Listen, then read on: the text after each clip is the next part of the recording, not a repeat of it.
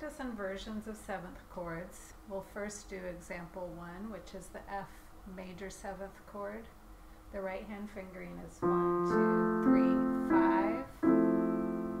And for first inversion, 1, 2, 4, 5.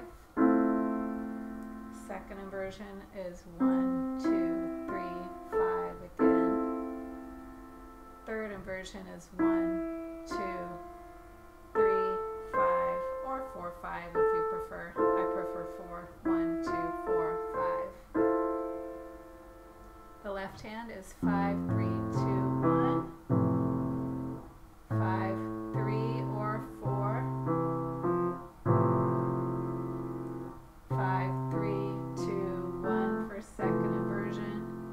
And 5, 4, 2, 1 for third inversion. You can play these blocked like this.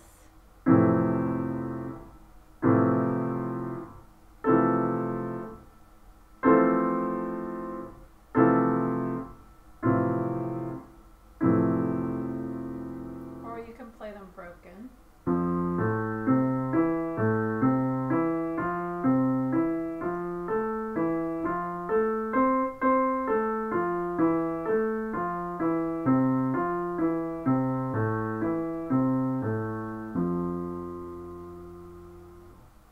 The second example is for the G7. This is a dominant seventh chord.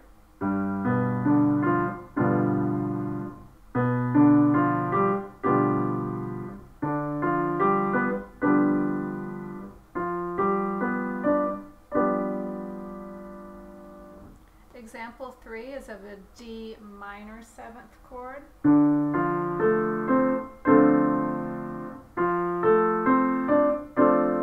First inversion, second inversion, third inversion. Example number 4 is a B half diminished.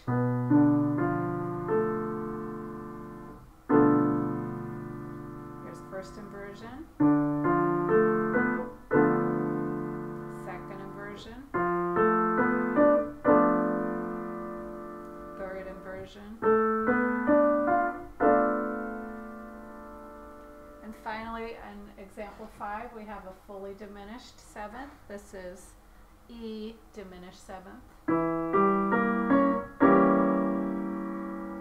First inversion,